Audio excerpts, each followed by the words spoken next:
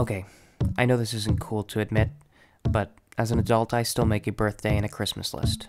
Camping gear, books, new camera. So a couple years ago, my mom got me this big pile of gifts, but it was a bit odd. She got me a roll of paper towels, some plastic wrap, and latex gloves. It was like the perfect gift if I was a serial killer. And my mom said, "This is for your new tiger, Simon." Now, a tiger hadn't been on my birthday list since I was ages 8 through 12, but this sounded awesome. This is Asia, Aiden, and my tiger, Simon. Simon lives at T&D Cats of the World. This isn't a zoo. This is a sanctuary. This is a refuge. I don't go looking for animals. I don't buy animals. This is Terry. He's a retired cop and a Vietnam vet. He's responsible for saving the lives of some of the most exotic animals in the world and then giving them a new home in the middle of Pennsylvania farm country. It's an unlikely place to find lions, tigers, and bears.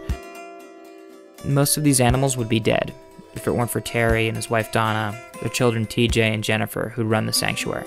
There's about 300 animals that live here. Most of them are illegally owned animals, and a lot of them are confiscated animals. And we provide them a permanent home. I couldn't believe how many people buy illegal exotic animals thinking it's a fun thing and end up abusing or abandoning them. You know, you're buying them this big. Common sense should tell you that it's going to grow. It's going to be 3, 4, 5, 600 pounds. What are you going to do? It's not eating hamburger no more. So when they get big, whether they're abandoned or confiscated by the government, there's not really a place for exotic animals to go. So the government often euthanizes these animals, unless a sanctuary like T&D's steps in.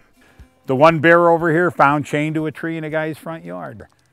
The one bobcat in a pen here found in an apartment in Pittsburgh. Every animal here has a story, including Simon. This is Asia, Aiden, and Simon. These tigers were used as photo babies, meaning that people would pay their $40, $50, $60 to get your picture taken with a baby tiger. I knew exactly what Jennifer was talking about. When I was a kid, I'd go to the shopping mall and this group would sometimes come in and set up a safari backdrop and you'd get your picture taken with a tiger cub. And I begged my parents to let me do it. I figured if I couldn't own a tiger, I could at least own a picture of me with a tiger. My dad said no. He refused to pay $30 for me to hold a tiger for 2 seconds. When we saw these tigers at the mall, I don't think anyone had a clue what was in store for them when they grew up.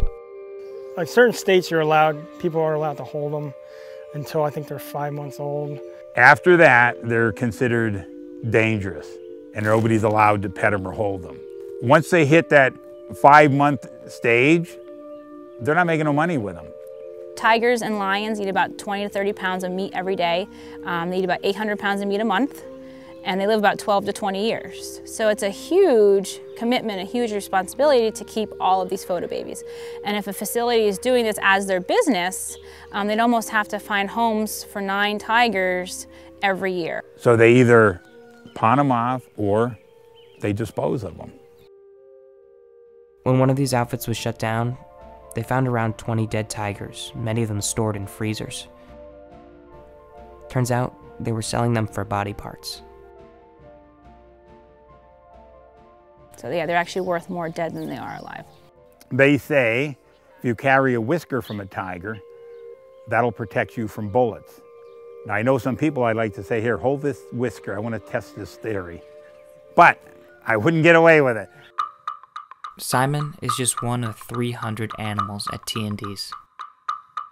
There were monkeys that were rescued from tiny bird cages, cougars that were kept like livestock in a barn, and wild servals that were being illegally sold like a house cat. T&D's only exists because we're obsessed with owning stuff. A lot of the people feel it's their God-given right to own these animals. Well, no, it isn't. You know, the tigers aren't to be owned by anybody. And I even tell people that when they say, oh, you know, do you own these animals?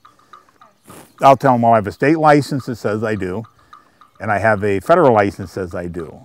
But in reality, I don't own them. They weren't put here to be owned by any one person. Everybody here owns them. I'm just fortunate enough to be their caregiver. My childhood dream of owning a tiger made me feel like a real turd.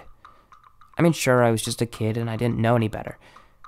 But then I look at my recent birthday lists, and I'm still obsessed with owning stuff. So my mom, instead of getting me all that crap that I wanted, She found a list of stuff the animals actually needed, and she sponsored Simon in my name, and then I got to go to T&D's and deliver those items. It was one of the greatest gifts. This summer, I got to spend several weekends at T&D Cats of the World.